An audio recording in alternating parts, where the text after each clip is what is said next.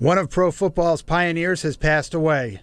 Quarterback Sammy Baugh died Wednesday night in a Texas hospital, according to his son David.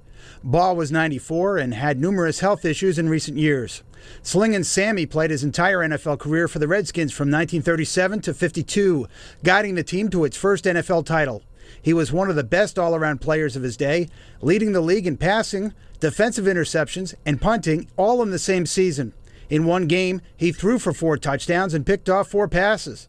He remains the Redskins' record holder with 187 career touchdown passes and a 70.3 completion percentage for a single season.